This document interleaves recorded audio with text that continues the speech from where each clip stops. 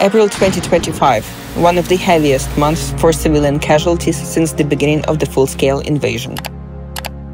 Despite all the efforts to establish at least a temporary truce, Russia keeps intensifying its attacks. In light of a permanent threat, Ukraine's engineers have developed a system to protect the civilian population and the cities. Tonight we are working in the north of Ukraine. This is a direction where Russian Shaheds enter in Ukrainian airspace, and we are working with the air defense unit. The guys are testing a new system that can be best described as the old school meets new technology.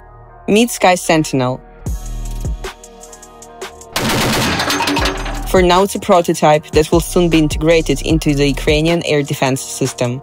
It is an AI-powered turret equipped with a heavy machine gun and capable of 360 degrees rotation. Its primary targets are Shahed drones, but it also can destroy objects twice smaller in size, as well as cruise missiles. 10 to 30 such turrets will be able to cover a city, and fewer can protect objects such as electricity and heat plants, factories, and so on. Given Russia's daily air raids, having systems like this is crucial for civilian safety.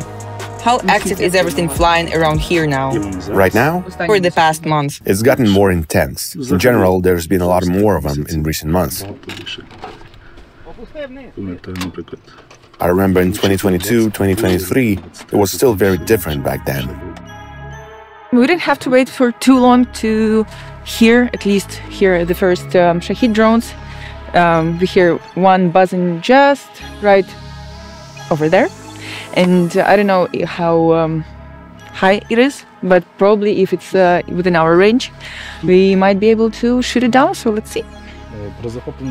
First, I had to track the target until it's within my range. And then I lock it. To open fire, these two tumblers must be switched on. And that's it. I'll wait for the target to approach, and then the turret computer itself takes into account the height and other data already calculated by the rangefinder. Then, when everything is calculated, I will see a sign indicating that the fire is authorized, and then it starts shooting.